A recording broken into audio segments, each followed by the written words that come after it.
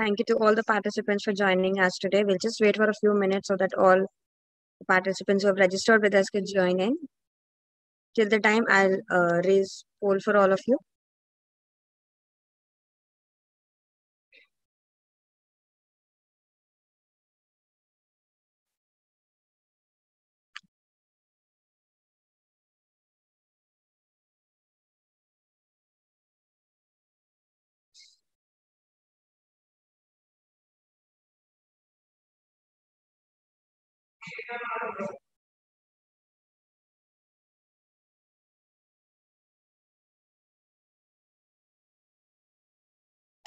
So,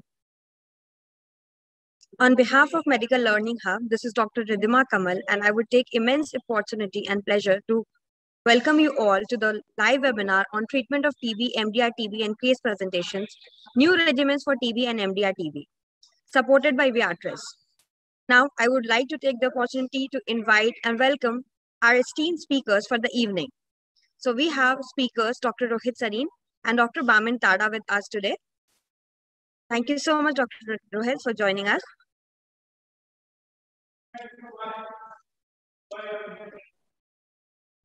Dr. Rohit Sareen, he is the Principal Consultant and former Director, National Institute of Tuberculosis and Respiratory Diseases, New Delhi.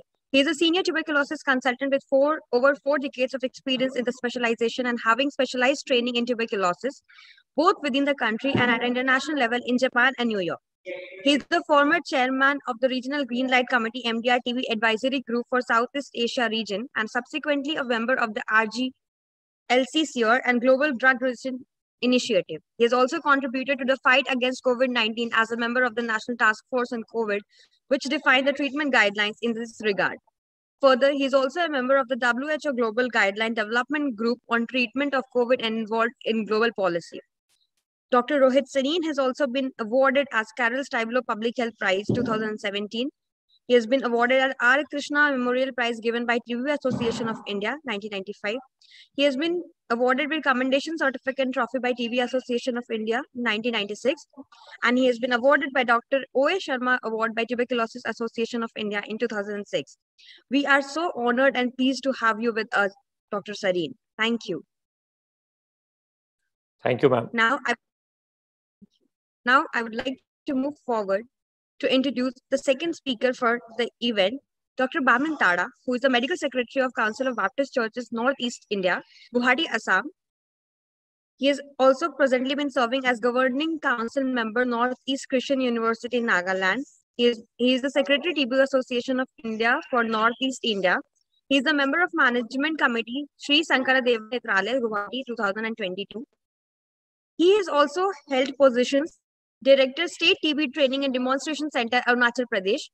He has also been the Joint Director of Health Services, TB Arunachal Pradesh.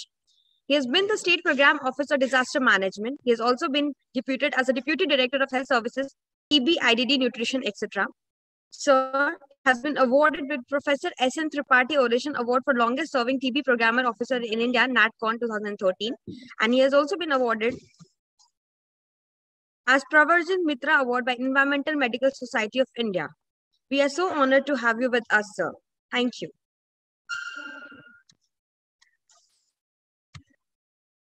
So I would briefly introduce to you the structure of webinar. So we will be sharing a pre-event user poll, which we have already shared with all. And Dr. Rohit Sareen will be taking care of DR TB management under NTEP. And Dr. Bamin Tada would be talking about how to make a regimen for DR TB. We are so honored to have both the speakers with us today. And after the both speaking session, we'll be having a 10 minutes question and answer session for all the audience and participants with us.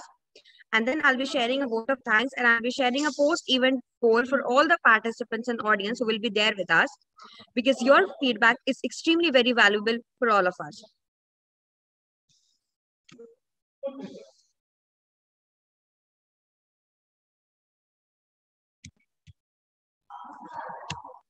So these are a few general instructions for all the participants here. All the participants will be muted during the webinar. If you have any queries, please type in question and answer section. If you have any comments, please type in chat section. Queries and questions will be addressed at the end of the webinar by the moderator. This session will be recorded and shared following the meeting. Email notifications will also be sent once the recorder is available on our website. The polls has already been raised at the start, and we will also share one more poll at the end of the session for all the participants. We request all the participants to please provide us valuable feedback because we really need them for the seamless and smooth forming of the upcoming events. Now, I would please like to invite Dr. Rohit Sareen for his session. Over to you, sir. Thank you.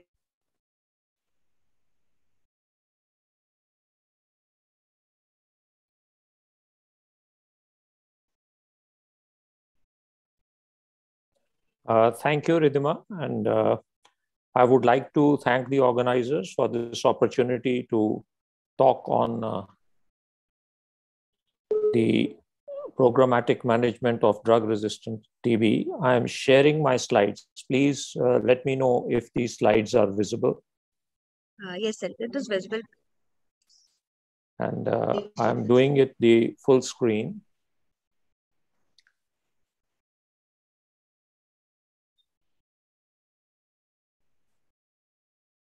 So the treatment of drug-resistant TB under the programmatic management of drug-resistance TB. So this is basically what I'm going to talk on. And I'm trying to see if I can move this somewhere because it should. The slides are moving. Okay, so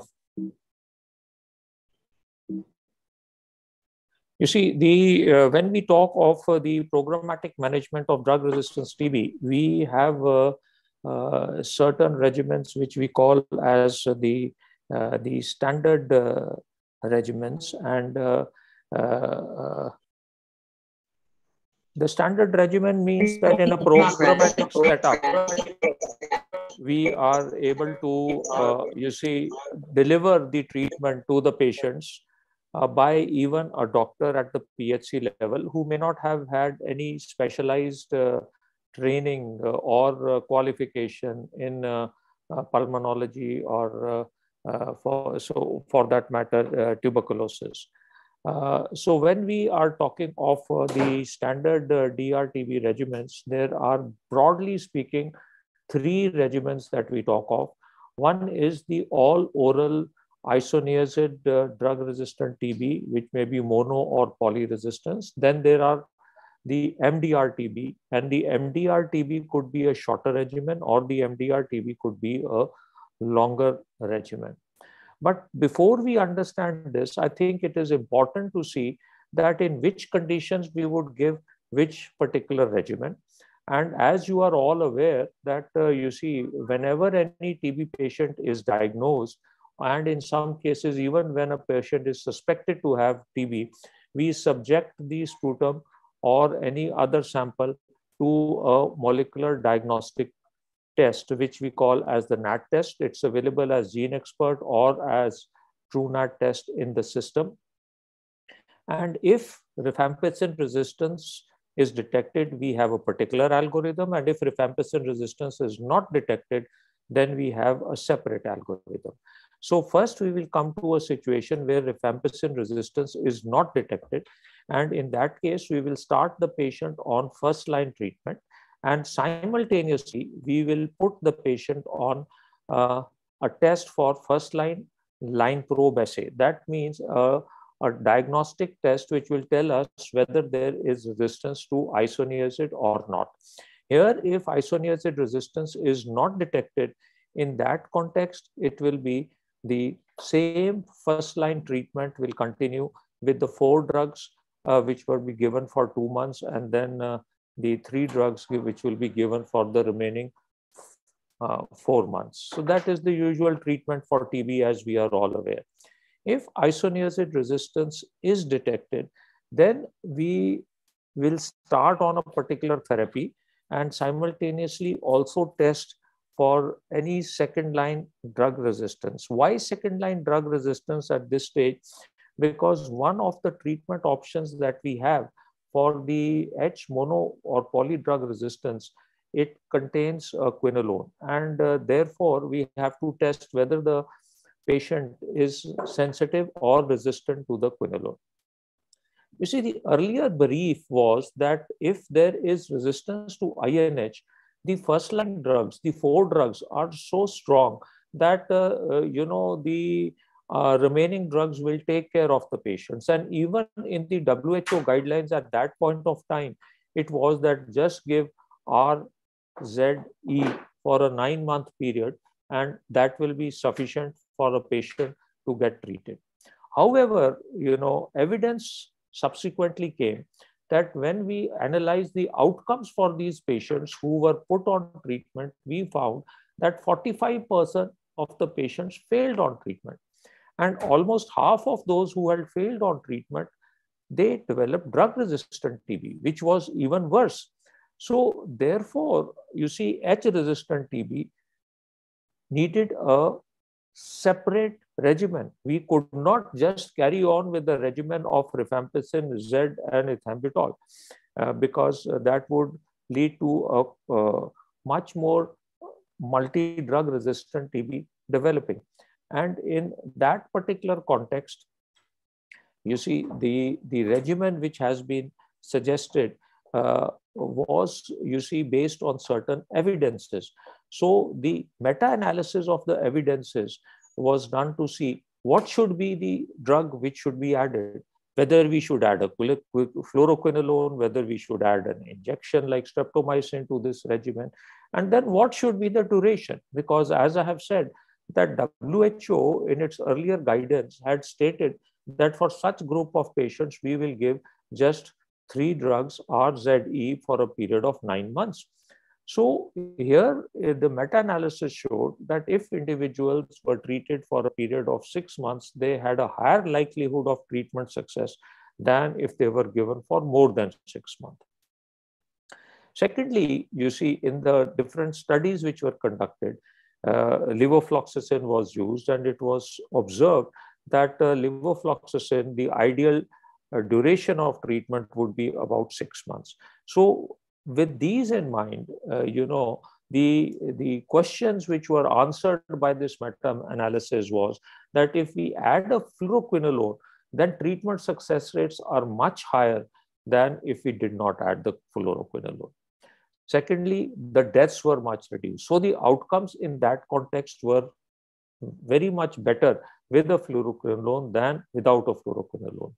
And lastly, you see, in the most important factor is that we are not augmenting drug resistance. So with this in mind, of course, the obvious choice was that we will add the fluoroquinolone to our regimen RZE.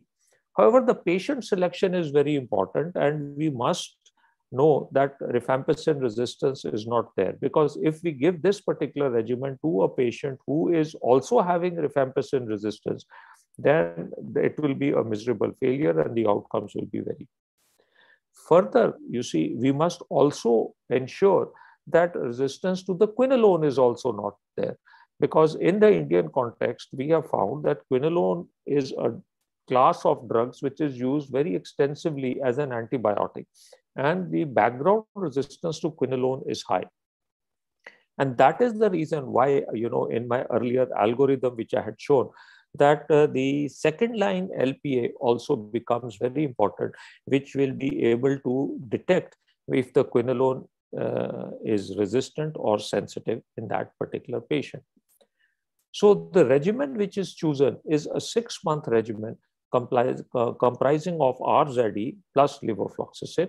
It is not recommended to add injection streptomycin or other injectable agent, because in our National Drug Resistance Survey, which was conducted just a few years back, it was observed that all those individuals who were isoniazid resistant, most of them, over 80%, had also streptomycin resistance. So, the idea here was that, okay, if an individual is H resistance, we should try to avoid the injection. And the other thing, as I've said, is that we put the patient on this treatment, send sample for second line LPA and culture and DST to the other drugs, just to be sure that in case we need to change the regimen for any region, we should have the sensitivity profile of the bacteria in this patient. And you see, if the results show that there is no further resistance, then we'll continue the same treatment. And if further resistance is documented, then treatment is modified accordingly, which I will come to in the subsequent slides. Now, in what situations would a change in regimen be required? This 6-month regimen of RZE plus Levo, when do you think we may require a change in this? Well, if there is additional resistance detected through our other mechanisms, other laboratories, if there is intolerance to any drug, an individual may develop intolerance to any of the drugs being given. If there is non-availability of the drug in use, or if there is emergence of any exclusion criteria for giving any drug. For example, there may be some criteria. The individual may have already taken the quinolone for a very long time, or individual may develop hepatitis because of rifampicin, and that cannot be given. So we will need to really exclude that particular drug. Or if the patient has failed on the treatment that we are giving, and definition of this failure is that if an individual continues to be sputum smear or culture positive, then we will need to change the treatment. This is the pre-treatment evaluation. Only thing to be mentioned here is that we need to do a chest X-ray also, and we need to do a sugar testing and HIV testing. That is routinely part of the program. And any result of the pre-treatment evaluation is valid for 1 month. So even if a doctor has done the investigations 2 weeks back, there is no need to repeat the investigations. We can consider them valid for starting the treatment. And of course, active drug safety monitoring systems must be in position. This treatment could be extended even beyond 6 months in certain situations if the individual has extensive disease, if the individual have uncontrolled comorbidities. You see, TB and diabetes are very common. So if an individual has uncontrolled diabetes, we would like to extend the treatment from 6 months to 9 months. All the 4 drugs, remember here, there is no intensive phase or continuation phase. It is just one phase. We give it for 6 months and may extend it for 9 months in these particular situations. And if the smear at the end of 4th month or culture at the end of 3rd month is positive, this again tells us that we have to increase the duration. And for extrapulmonary TB, definitely treatment duration has to be increased. And in certain forms of extrapulmonary TB, say like CNS TB and skeletal TB, miliary TB, this same treatment could be given even up to a year. And if the person continues to be smear positive at the end of 5 months or later, then as per definition, he is declared as treatment failure. We repeat the different cultures, and we will then, based on our culture results, take a decision what drugs to be used. Now, if for any reason we cannot use the levofloxacin, say our second line DST tells us that levofloxacin is resistant, then we will either replace it with high dose moxi if the second line LPA pattern suggests that the mutation is 3C is absent. When mutation 3 is absent, then usually individual will be sensitive to high dose moxi. However, if high dose moxi or pyrazinamide cannot be used, then we will replace with linezolid. So we still have a 4-drug regimen in which linezolid replaces the quinolone or the Z depending upon the resistance. And if both of them cannot be used, you see, there will be certain situations where Z cannot be used because of hepatotoxicity, quinolone cannot be used because of resistance profile. Then we will add 2 drugs from linezolid, clofazimine, cycloserine. Preference is given to linezolid and clofazimine. And of course, if rifampicin resistance is detected, then we will have to shift to a different regimen altogether. So in the situation where we need to have a replacement, In that situation, we need to prolong the treatment from 6 months to 9 months. That should be very clear. So whenever we are thinking of replacing one drug with another drug, we should extend the particular treatment. What about pregnancy and lactation? Well, one can give these drugs safely in pregnanting and lactating mother. Of course, because rifampicin is being used here, so oral contraceptive interaction is there. So we have to be a bit cautious, and other suitable contraceptive could be adopted. The second now question is, what about, now this is H mono or H poly drug resistant TB. Now shorter MDR TB regimen. You see, MDR TB, we all know, is resistance to both rifampicin and isoniazid. And now we come to the left side of this particular algorithm. And if it is rifampicin resistance is detected, we will again like to do certain tests from the laboratory, first line and second line probe assay and culture and DST. And then based on that, we will come to the conclusion what particular regimen to give. However, you see, because the LPA report comes early, therefore an early decision can be taken, and we need not wait for the culture and DST to start the treatment. And when the culture and DST report becomes available, then if required, we may change the treatment or continue on with the other treatment option which we are already giving. So the shorter MDR TB regimen, which is of 9 to 11 months, can be given only in situations where there is no resistance to fluoroquinolone or second line injectable, because you see, these are the drugs which are being used in this particular regimen. And it can be used for extrapulmonary TB, provided it is not the disseminated form of TB or CNS TB or TB meningitis. It can easily be given to children. It can be given to people living with HIV, but if they are having extrapulmonary TB in addition, then it is contraindicated. And pregnancy is an exclusion criteria, because here we are using an injectable. Therefore, it is an issue whether and how to use it in and what regimen to give in pregnancy. But now that you see, and then there is another drug which we call, which is ethionamide, and which is again a drug which is not safe in pregnancy, and hence we will not give this particular regimen in a pregnant lady. What is the regimen?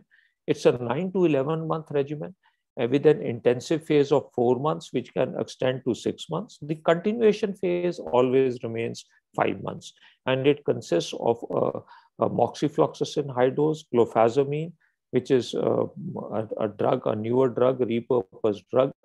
Then kanamycin is an injectable, ethionamide, high dose H, Z, and E. And after this intensive phase of 4 months, we will omit the kanamycin, we will omit the ethionamide, and we will omit the high dose H. The other 4 drugs will continue for a period of 6 months. Now, currently, of course, the thinking is that instead of the injectable, we should replace it with bedaquiline. And an all oral shorter MDR TB treatment has been now advocated in the country. And in fact, this 24th March only, it was declared that this bedaquiline-based regimen will apply across the country and injectable will be phased out. But the thing to understand is that, you see, it is a package of treatment. And if any drug needs to be omitted or changed, then of course, we have to switch to the longer regimen. We cannot give this particular regimen in that situation. So we will do the sputum smear at the end of the intensive phase. If it is negative, we should continue on with the same. But if it is positive, we will do again further laboratory investigations. If there is no additional resistance, then maximum of 6 months, we will give the intensive phase and then shift on to the continuation phase. However, at 6 months also, if the sputum is positive, then it is declared as treatment failure, and we take appropriate action as per the DR-TB algorithm that we have. Then comes, you see, situations where we cannot give the shorter MDR-TB. That is, I have already discussed the exclusion when the disease is very extensive, when we are getting, you see, other forms of extrapulmonary TB, disseminated TB, in all those situations, or if the fluoroquinolone resistance is detected, that is, it is pre-XDR, then we cannot give the shorter MDR-TB regimen. We will have to give the longer MDR-TB regimen. And this longer MDR-TB regimen is given for pre-XDR and XDR-TB patients, and for MDR or RIF resistance patients who cannot be given the shorter oral bedaquiline containing regimen. This could be because of additional resistance in the shorter regimen, because of intolerance, non-availability, or emergence of exclusion criteria. And which drugs now to use in the all oral longer regimen, that is an issue. And in fact, WHO, you see, reclassified the drugs, anti-TB drugs, based on efficacy and safety. Earlier, the classification was only on efficacy, but then safety was an issue, patient compliance was an issue, and acceptability was an issue. And therefore, it was decided to regroup the drugs, give them those drugs which are efficacious and safe the higher priority as compared to those which may be efficacious but less safe. So this grouping includes the group A, which includes the quinolones, levo and moxi. Then it includes this newer drug, bedaquiline, and it includes linezolid. So this is group A drugs, and the recommendation is that all three of these should be given to a patient if he's suffering from XDR-TB, pre-XDR-TB, or MDR-TB when he cannot be given the shorter regimen. Then there is group B, which again contains repurposed drugs. Now, clofazimine is added here, and cycloserine is an earlier used drug also, but clofazimine is one of the repurposed drugs. And then there is a group C drug. So you will understand here that earlier, you see, these drugs like cycloserine, and they were relegated much lower down in the table. But here, they are much higher up. You see, clofazimine is now coming into group B, whereas in the earlier classification, it was much lower down. In a group which they used to classify as with unproven efficacy and so on. But now, and in the group C, we have ethambutol and delamanid. Delamanid is again a new drug, a very good drug. And it is, I will show you how to use this particular drug in my coming slides. Then there is pyrazinamide, and then the injectables, imipenem, amikacin. So this is the WHO classification. And group C drugs here are in the decreasing order of preference. So that means ethambutol is the most preferred drug, and PAS is the least preferred drug in the group C classification. WHO recommended that we should start with at least 4 drugs in all patients who are on this longer regimen. And that would mean all 3 from group A and at least 1 from group B. And if we cannot give this, then we can add 2 from group A and both the drugs from group B. So this is something that give 4 drugs in the initial phase and at least 3 drugs in the rest of the period after the bedaquiline is stopped.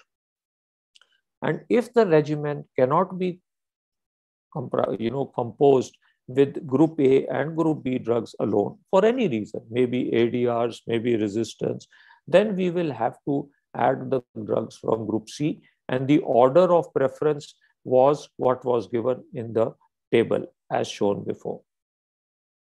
However, in India, when we analyzed our field situation, then we wanted to make it simple so that, you see, too frequent changes in the regimen in the periphery may not be required. So we said you will start with all 5 drugs, 3 from group A and 2 from group B, you see, and then continue. So stop bedaquiline at the end of the initial 6 to 8 months, and then use the other 4 drugs. That is what was the regimen which the government had has recommended. So this is the particular regimen which I am talking about.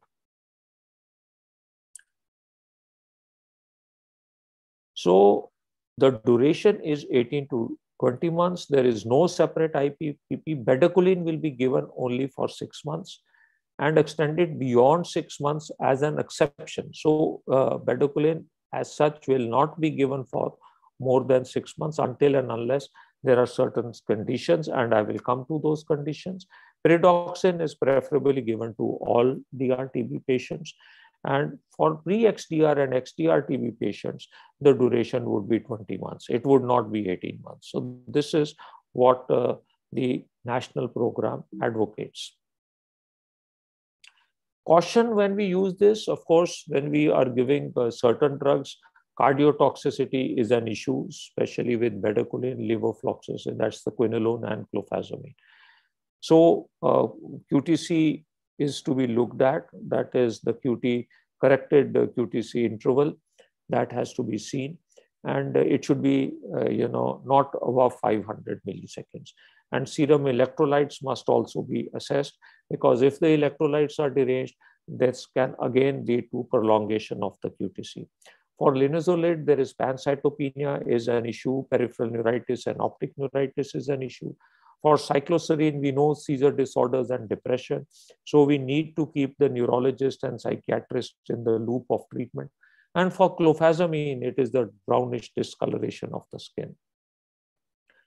Extension of the treatment, you see. So after 6 months of treatment, we review the patient and only extend the treatment in case the sputum smear and culture are positive.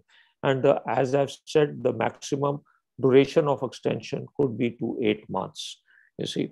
And if smear is positive or culture is positive at 8 months, then we declare it at a failure, reassess the patient with a new culture and DST, and then start an individualized treatment rather than a standardized treatment. Maximum duration should not be more than 20 months. And in certain specific situations, bedaquiline can be used beyond 6 months if we cannot make an effective regimen otherwise. You see, so if only 2 of the 5 drugs are available from group A and B, an adequate number of group C drugs are not available due to high background resistance, then we will extend the bedaquiline. So these are additional considerations for the use of the newer drugs. For bedaquiline, it can be given to adults and children aged 5 years and above. Weight should be at least 15 kg. And in children, we use it in consultation with the pediatrician. Pregnancy and lactating women can be given this drug. You see, earlier when we started, that was an issue. But now it is recommended it can be given. Cardiac arrhythmias, when stabilized with medication, in such patients also we can give it. However, if the arrhythmia is uncontrolled, then it cannot be given. And if persistently the QTC interval is prolonged more than 500 milliseconds, then again, it cannot be given.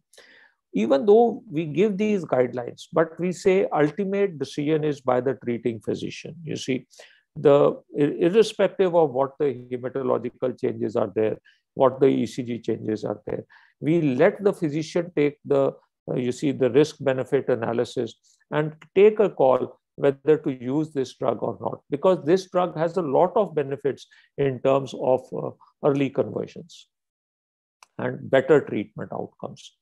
You see, this other drug, which is a newer drug, is delamanid. It can only be considered for longer MDR-TB or XDR-TB. It is not to be given for a shorter regimen and preferably given after a standard meal, you see. The advantage of delamanid is it could be given to smaller children also. I mean, even 3 years plus can be given this drug.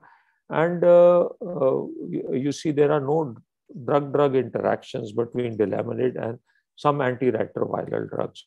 This was shown in trials. So because if a patient has HIV with MDR-TB, this could be of some relevance. Now, if some drug needs to be changed, you see, what should be the replacement sequence? That becomes very important. You know, WHO has defined a particular replacement sequence, which I had shown you. that we will start with ethambutol as number one. But here, you see the replacement sequence in the Indian context is delamanid, amikacin, pyrazinamide, ethionamide, PAS, ethambutol, and then the PNMs. Now, this is because you see our national DRS survey has already told us that individuals who are MDR have a very high resistance to ethambutol also. So there is no point in, you see, using ethambutol in an MDR TB patient.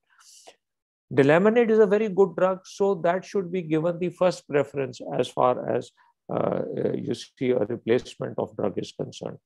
Injectable, if the patient is sensitive and can tolerate, we will like to give. Otherwise, we move on to pyrazinamide, ethionamide, and PAS, provided the patient is sensitive to these particular drugs.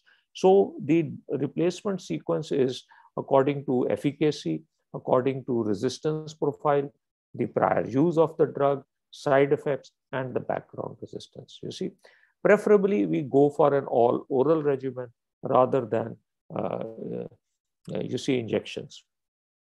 And in the final 12 months, of course, we would not like to you see add delamanid and amikacin in a replacement, and we would like to continue with 3 or 4 drugs. Combined use of delamanid and bedaquiline, well, it could be if we cannot design a treatment regimen using all 5 drugs from group A and B, then we can add both delamanid and bedaquiline together, right? Duration is limited to 6 months. Extension, of course, beyond 6 months under certain situations. The third slide on replacement sequence is discussing imipenem, but that imipenem in the Indian context, we are not using. Firstly, the cost. Second is the operational issue of placing a catheter. But BPAL regimen, it can be considered as a last resort. I'll come to what is this BPAL regimen. Then, does surgery have a role in DRTB? Yes, when there is unilateral resectable disease, then surgery can be considered and should be offered to every patient. You see, provided you have an expert surgeon at hand. And in these situations, absence of clinical or bacteriological response to therapy, it is of utmost importance. When there is high risk of failure or relapse, we have to consider it. If there is a morbid complication of parenchymal disease, recurrence of positive culture, things like that. You see, so that means in difficult situations, we must always consider surgery as an option. What about contacts of DRTB? I'd just like to touch on this, that, well, studies have shown that most contacts of MDR-TB who develop TB have also MDR-TB. So therefore, you see, as per Indian guidelines, earlier we had said nothing to be given, just follow up the contacts of DRTB.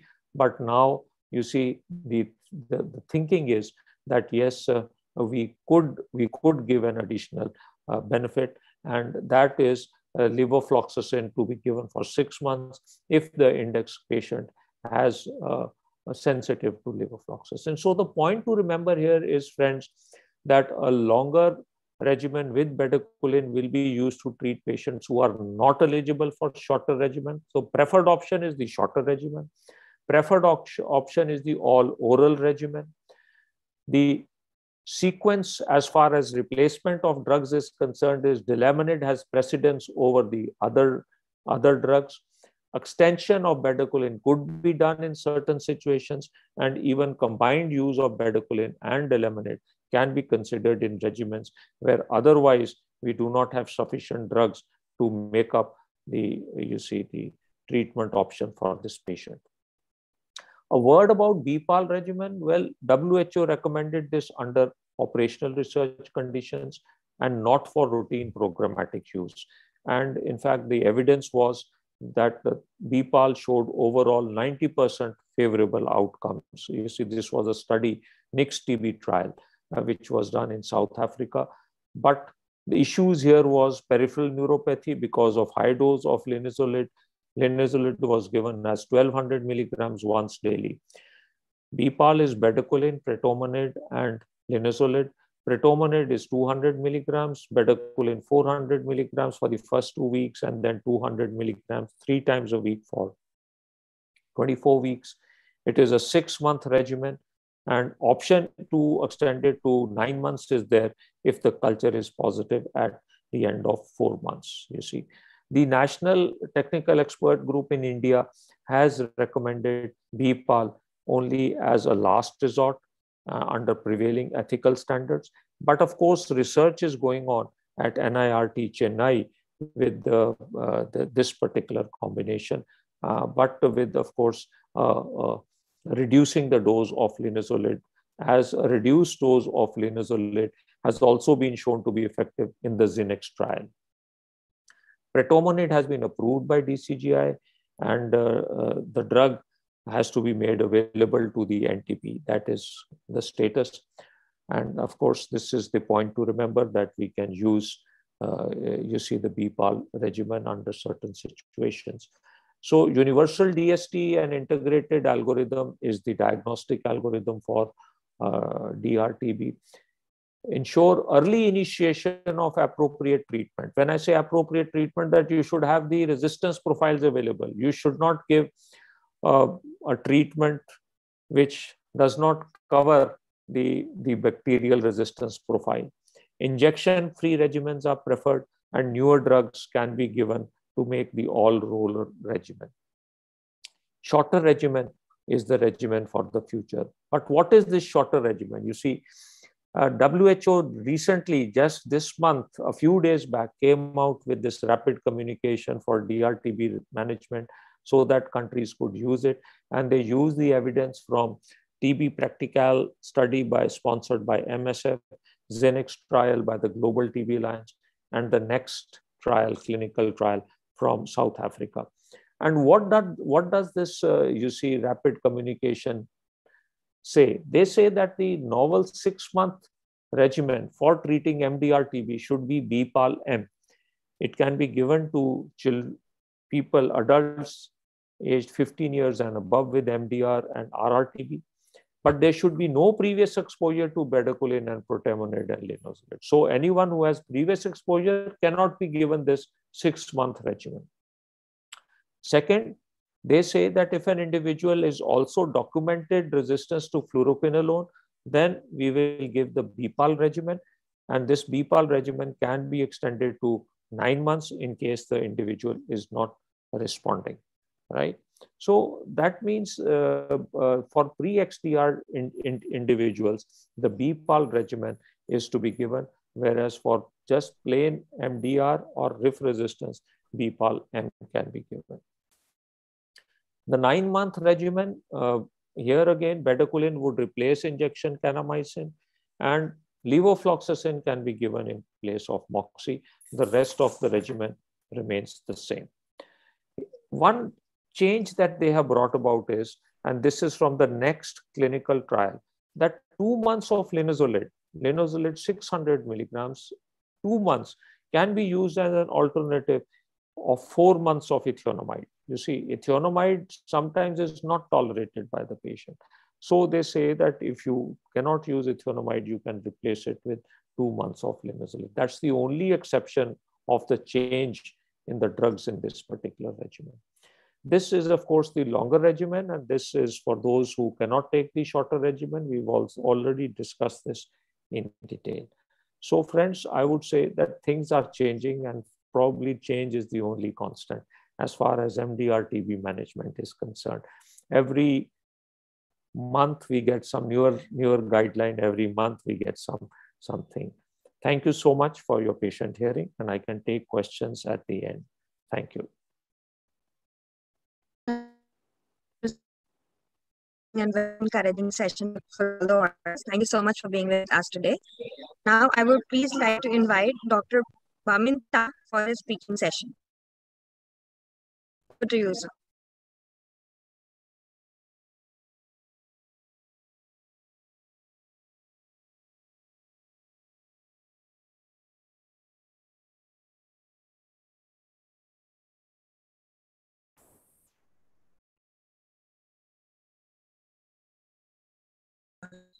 Is it visible to you, sir?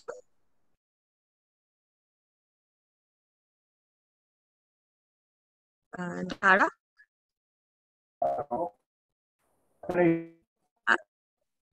Is it visible? Actually, Dr. Bamin Tata, sir, audio is not connected. Dr. Bamin Tata. Hello. Sir, please rejoin.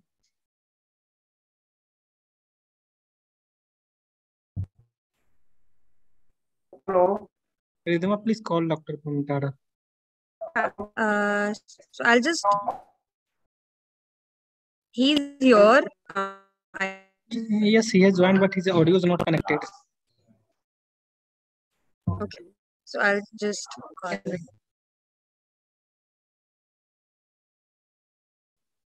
So I'll just call Dr. Bamin. I think there is some connectivity issue from yes, I'm calling. Yeah, sure. By the time Dr. Bamin started the event back, so I would now like to ask a few questions. Dr. Sareen, if you would like to answer. It's treatment of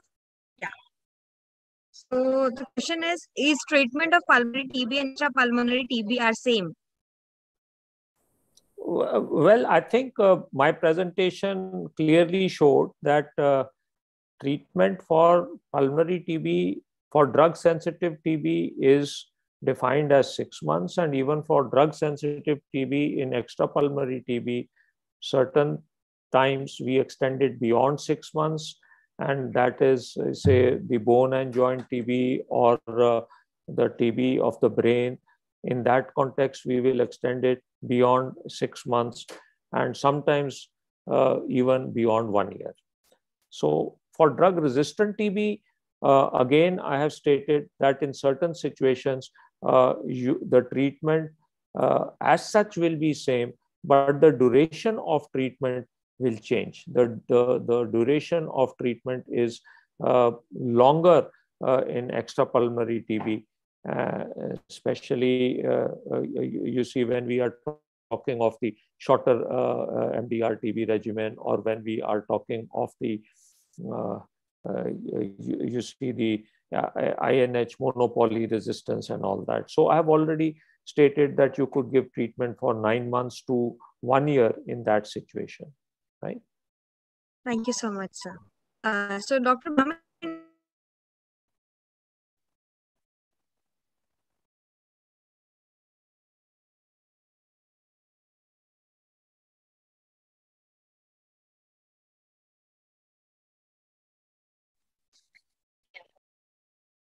so doctor, able to hear me now? Please unmute yourself. Can you hear me now? Yes, sir. I can clearly hear you now. Yeah. I can hear me now. Okay. Actually, Dr. Sareen, actually, you have spoken the whole theme of today's topic, and there will be no other better person than you to give the total of the TB treatment and MDR, since you have been working for many, many years. For me, I have to say that my topic seems to be quite tough, because to propose a new treatment for MDR is quite tough. I think Dr. Sareen has already covered up. But as he already said that WHO has already recommended to phase out the injectable injection, the anti-TB drugs, and WHO has proposed to reduce 6 months duration with aim to attain 90% of success rate, treatment success. And currently, we are holding at a 59% success rate with all efforts. Now, I don't want to touch upon the issues of what Dr. Sareen has said. He has covered up everything. I think all the audience will be hearing that he has crystal clear, he spoke very well. The evolving and new regime for treatment of MDR-TB is a colossal task. we have to think other than the drugs, we have to think of many issues. We have to think about the cost. Cost factor is very important. Duration of the WHO is trying to reduce to 6 months and little above. Conventional from up to 24 months and above. So the whole issue is the availability of drugs and accessibility, and is one of the key issues why the multi-drug resistant case is causing problems. Now, we have found that in India itself, injectable, we have been rapidly using the kanamycin and the capromycin, and the treatment failure is also very high. Also, that drug side effect seems to be a very common, which is causing a. So now, if the kanamycin, I think just recently only WHO has insisted government of India just to ban the all injectable. Out of 48,200 MDR TB patients, 25,000 above has been put into drug resistant TB. Hello. Hello. Yes, Dr. Bamin. So it shows that India cannot do away with the, injectable for treatment of MDR TB. And what I want to ask you is that oral regimen, which advocated by WHO, has a high potential for reduction of the adverse drug reactions. But the cost has to be thought twice, because in these newer drugs are cost factor also quite good. So we have to. And also in Indian condition, to propose for the new regimen, we have to have multicentric study, and which has to be validated by the international agencies like WHO. So these facilities, especially power problem area like Northeast India, where I am from, is very difficult, and even many parts of the country we have a problem. I would like to request Ridhima, just if you can share few slides which I focused. I don't like to propose any newer drugs, as Dr. Charine has already covered, and for me nothing to add, because he has spoken very well, and he has been rather my mentor. And so only thing I want to give emphasis is we are missing the very important factors, like we are not able to address the issue of the nutrition of the TB patients, especially MDR TB, and also the immunoenhancer, which is very important. And because as we know that when people are suffering TB, their immunity so goes down.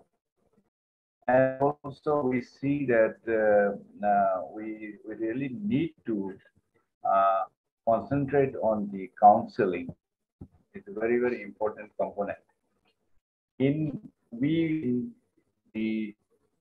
are concentrating only in the drugs, but we are very important component like counseling. We have omitted, and as I said, the nutrition is a very important factor. And these are not placed in our system and not accessible, because I've seen that in my practice, I've seen that many people, especially young people, when declared as a multi-MDR TB, they committed suicide. So many people are just, really left alone without proper counseling and the proper support system. And these are the few things which really, when proposing a new regimen, should be included in the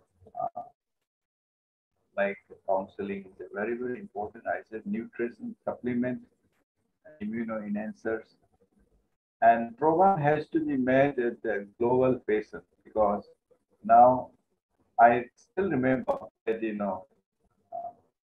on the beginning of my career in the TB program, I found that there was a drug resistance case. It is called Ladakhi strain. I think Dr. Sarin will agree with me. But this Ladakhi strain was actually originated in Beijing in China. So I think if we don't tackle globally, the drug resistance will persist. And I think the almost all the drugs, I think conventional drugs we have been using, second line and first line drug has been, today I think multi-drug resistance we find.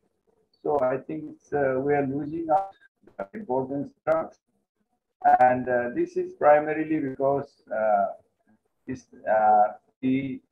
are not able to think about the availability of medicine and accessibility, as I said, and accountability is less today. I think, during the COVID pandemic, see, I think drastically that our case load has increased. So if you read, just can you show me the other slides? So these are, I think Dr. Sarin has already spoken. I don't want to say much and avoid injectable cannabis and caffeine. This all we have said, and certain duration we have said. Uninterrupted supply of drugs required. Constant supervision and monitoring and timely lab testing is hallmark of the management of MDR TB, and I think it's to emphasize in the new regimen. Next slide. Next slide, please. Next, please. Now, develop the elimination program. Develop this, I think, as I said, there is the global where to work together to other countries because we may be able to control the MDR TB in India, but sooner or later it's going to be imported or we will be exported. Strong political will, I think, is dying down somewhere because TB has become less important. Though we said we want to eliminate TB by 2025, I think it is unless the program is enforced and reinforced, probably.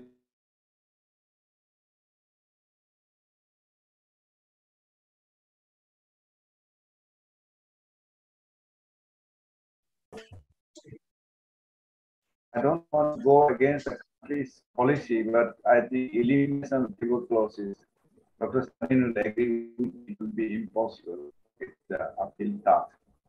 So these are the few things I would like to put across that now what the newer drugs like we are using the clofamidin and levofloxacin and linezolid and many other antibiotics we are using today.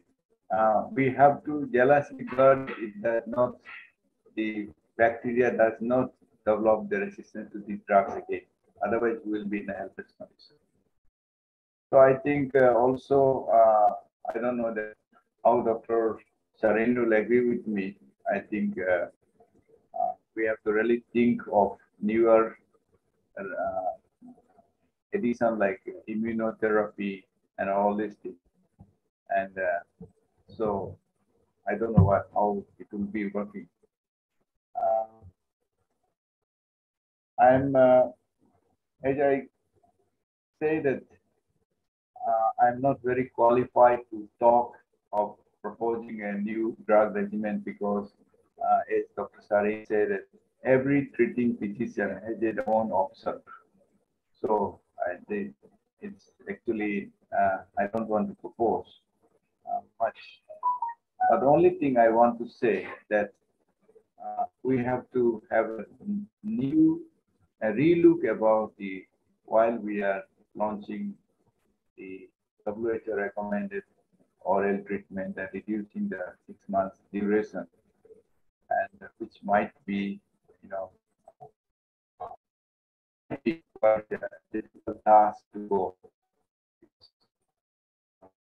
6 months duration reduction, I think it will not possible. I don't have much to say because also I think in condition we see that I think yoga and exercise also some role to play, because most of the time that the breathing exercise and is given much emphasis. During my practice and a clinician, I always used to ask my patients to have that breathing exercise so that you can the lung so a supplement like pulmotor and any other mineral, high dose of minerals supplement with rich protein-based food. So I think these are the few things which have to be very, very carefully thought about. But thinking of voting and new meant for the MDR-TB. The MDR-TB actually is the complexity is increasing today because of we have just time, upswing and downswing. This is the situation that TB we thought it's only 5,000 years old, but I think it's record for it is more than 40,000 years old. It's TB is age-old human civilization itself. So I think to eliminate from this country on from the face of this earth, probably I think it's quite tough unless we started put together on a global basis and systematically just deal with MDR-TB from one country to another and one culture to another culture.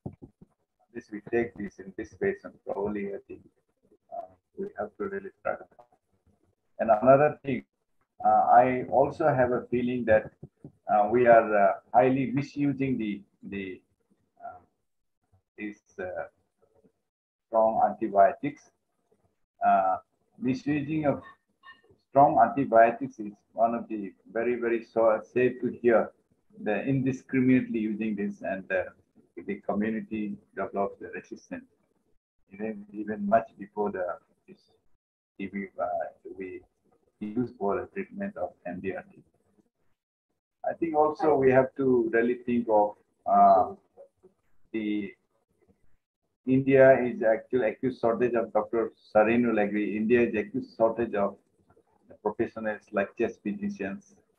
I think we really sad to see that specialty is given a very less importance. So health professional and community participation is also very, very essential because community has to come forward. And during this COVID time, I've seen 2 years of lockdown. Many of the TB patients could not even go and get the daily dose of the medicine, not to talk about the taking injection. So I think medicines are not affordable because though it's supposed to be free in the government system, RNTCP or the National TB Elimination Program, but I think generally speaking, it's not available. So accountability is very poor when you look around health system. Neither family nor our system, the health system is able to give priority. These few issues, I think it's more of talking like a layman, but I'm sure that I have heavily depended on Dr.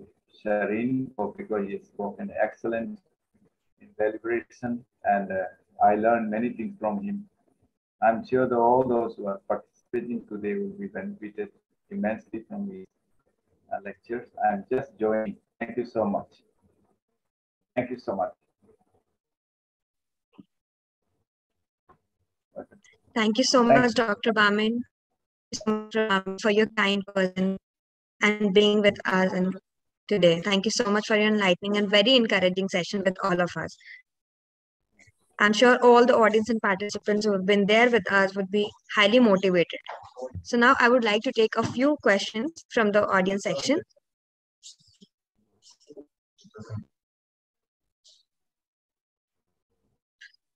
So my question is, can we prevent or control TB by the year 2030?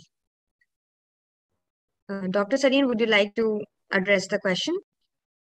Well, I think we are not today working towards control of TB, but we are working towards the end TB strategy. So in the end TB strategy, there is something what we call as sustainable development goals, wherein we compare the percentage decrease from the year 2015 till the year 2030 in cases of incidence as well as mortality due to TB. So in India, you see, we have really, our Honorable Prime Minister has stated, and he is motivating all of us to work towards achieving the global SDG target of 2030 in the year 2025. So all of us are aggressively working towards that. And I want, because this is a technical thing, I will just like to say that the fact that we are thinking of ending TB, the fact that we have the priority from the highest office in the country, that itself communicates that we will be reaching the goal. Time duration, it's very difficult to say. As Dr. Tada has also indicated, that it's very difficult to say 2025 or 2027 or 2030 or even beyond. But yes, sooner rather than later, we will be ending TB. Thank you. Thank you so much, sir, for addressing the question. So my next is fluid retention in some patients on shorter regimen, pedal edema and ascites all report normal. Please give your opinion, sir. Sorry, what is the question? Fluid retention in some patients on shorter regimen, pedal edema and ascites all reports are normal. Give your opinion. You see, one will have to find out what is the cause of the fluid retention. And it is sometimes, you see, a wrong administration of corticosteroids will also lead to fluid retention. Sometimes fluid retention is because of hypoproteinemia, which may be there in a TB patient. So, linked to the cause, we will have to then see how to manage it. But the first thing is that we will have to investigate and find why fluid retention. So we can't say that, okay, we will attribute it to any of the usually used anti-TB drugs. That is not there. But yes, whenever we find a pedal edema in a case of pulmonary TB, we definitely say that this is due to hypoproteinemia. Thank you, Dr. Sareen. Dr. Tada, there's a question. Is any printable articles or booklets are supplied to general public to create awareness to eradicate on ground level to detect new cases or lapsed cases? I think, to be frank, I think this IC activities regarding tuberculosis has scaled down. and we have taken replaced by the the electronic media. So the printing materials has been, I think, drastically cut down. But I think there has been effort to use the media, like print material, the radio, and also like TVs and all sorts of things. Electronic media, I think, has been replaced. So it's not readily available, but I think still we do have, but it is not in a large scale where the public can access to it and availability, as I said. So these are something has to be addressed in coming days. Yes. Thank you. Thank you so much, Dr. Tada. My next question is, why longer duration of TB in spinal tuberculosis when bacterial load is more in pulmonary tuberculosis? So I will repeat my question. Why longer duration of treatment in spinal tuberculosis when bacterial load is more in pulmonary tuberculosis? So you want me to respond, Ridhima? Sir, you may please respond to the question. Okay, so you see, whenever we are talking of extrapulmonary TB, the issue is when to stop treatment. That is, what is the end point where we can say that individual is now cured. When we talk of pulmonary TB, we are very clear that we have sputum to monitor. And based on that, when we talk that individual is culture negative, we look at the relapse rates we find. So therefore, we have seen that if the relapse rates are 0 to 2% as they are for drug-sensitive TB regimen, which we are offering, we say this is an effective regimen. But in extrapulmonary TB, the issue is that the endpoint is not known because we are not able to readily access that particular site. Secondly, in spinal TB, you see, the thing is that the lesion that you see, the bone change that you see, that may not reverse completely. And because it cannot reverse completely, therefore, the orthopedic surgeons, they usually prefer to extend the treatment. They don't know that whether the lesion is now sterile or whether the lesion still contains bacteria. And conventionally, they have been extending the treatment to 18 months.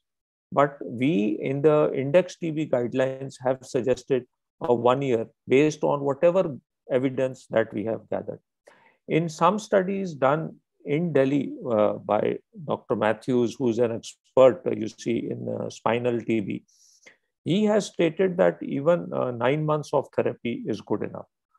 So, these are things which are still emerging. We don't know endpoints when to stop treatment in extrapulmonary TB and more so in bone and joint TB, right? Some theories are that maybe the drugs don't reach in these areas. The blood supply is an issue. That is again one theory. But, they have not measured drug levels in the bone to see whether it is reaching there or not. That is, you see, but then there are different theories which have been postulated why a longer treatment in extrapulmonary TB. Extrapulmonary TB definitely has lower bacterial load, that we all know, and that is defined, right? But these things are taken into consideration, what I've just stated, and the concerned specialty takes a call. It's not the pulmonologists who decide.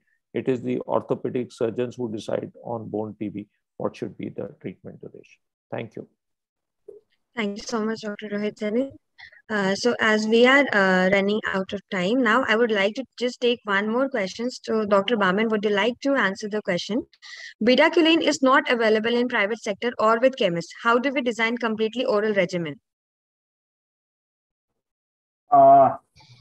Yes, as I say that this cost is very high also, and affordability by the common people. I think in government system also, I think the supply chain sometimes, that is interrupted due to some various bottlenecks. To tell you frankly, I think it has some kind of disadvantage to reach, target for an MDR patient to use bedaquiline, because I don't know whether Dr. Sareen has faced. I used to face problem because when we put in the MDR treatment, suddenly there's some medicines that are nowhere to be found. Place like Arunachal Pradesh, so even in the market, it's not available. The patient has to discontinue medicine for the months sometime, and naturally it facilitates them to develop the resistance. So these are the issues, and you are asking a very good question. These are the issues actually we policymakers who are involved with the corridor of policy making, we should really think of making availability. That's why I talk about availability and accessibility, because people, even if they money, there's no medicines available, is not easily available in the market. That's all common. And also there is a blanket ban that anti-TB drugs will not be sold in the open market. So this is somewhere actually we are playing a hide and seek, where our actually the target group are not able to, and get the right kind of response. I don't know what Dr. Singh has to agree with me. Well, I think you see, it is right to state at this juncture that bedaquiline is not readily available in the private sector, and the reason for that primarily is that you see, we have to have some protection for this drug, so that just as happened in the case of quinolones, wherein it was widespread, rampant use without any justification, and that landed up in resistance to quinolones. We don't want to lose this drug bedaquiline. However, the government is very well aware of the fact that the private sector patients also need this drug, and therefore they are making a mechanism wherein, following the government policies, following the strict monitoring of the patient, the private sector would also have access to the drug. Linkages are being established through interface agencies, and that mechanism is developing, and soon, even if the private sector is not, the private practitioner, individual practitioner is not in partnership with the national program as per the partnership guidelines of the government, still the private practitioner could have access to bedaquiline through this mechanism. Thank you. Thank you so much, Dr. Sareen. Thank you so much, Dr. Darda, for throwing some light on the most important topic. So now I would to move forward towards the vote of thanks. Ridhima, there are some questions here which I felt that they need to be addressed, and one of them, which is a very common side effect of linezolid, is peripheral neuropathy, and someone has asked that this is Dominique Sundima, and that she has stated that how do we take care of that? Well, peripheral neuropathy with linezolid is not only common, it is very debilitating also, and sometimes it's very severe, and we may have to stop the drug in certain situations. Regarding what medication can be given, well, we are just prescribing gabapentin as an option, as a treatment option, and maybe give it in a twice-a-day dose. And in addition, in some cases, we are also giving amitriptyline. So these are the two medications that we give. We also try to stop the dose of linezolid for some time, And then if we have to reintroduce because the regimen merits a reintroduction, we don't have other drugs, in that case, we reintroduce at a very lower dose of 300 milligrams rather than 600 milligrams. So that is the option that we have for this particular side effect. Thank you. Thank you so much, Dr. Sareen. Now, I would like to extend my thankfulness and appreciation for both the speakers, Professor Dr. Rohit Sareen and Dr. Bhamin Tada, for being with us today for the webinar. Now, I would also like to thank Viatris for supporting us throughout the event. I would like to thank all the participants and audience for being with us from the beginning to the end of the event, making it a great success. Thank you to all of you. And also, you may also subscribe to all our social media platforms, and you can also be updated with the upcoming tuberculosis events that we are conducting in the upcoming months. So thank you so much to everyone for being with us today. Thanks a lot to both the speakers. We really appreciate your kind words. We really appreciate your kind presence with us. Thank you so much for your time. Also, I have shared my poll questions for all the participants and audience here. Your valuable feedback is very important for all of us. Please respond to the poll questions. Thank you so much. Thank you so much, Dr. Bhamin. Thank you so much, Dr. Rohit. Thank you. Sir, Thank you, Ridhima. I see a large number of questions still are remaining unanswered.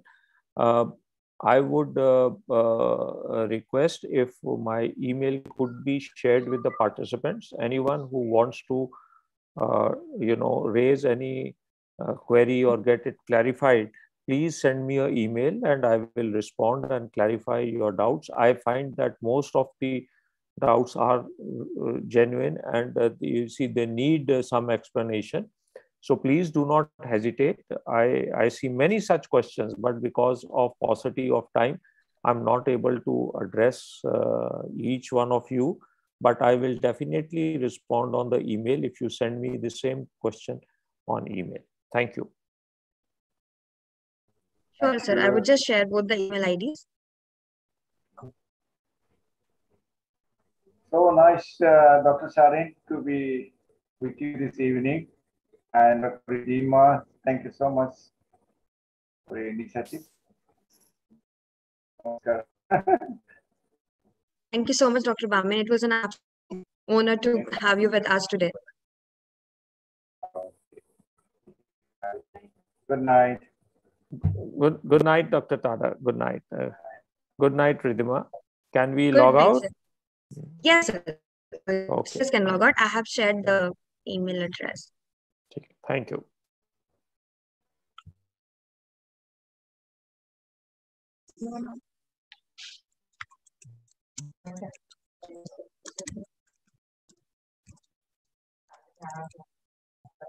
Okay.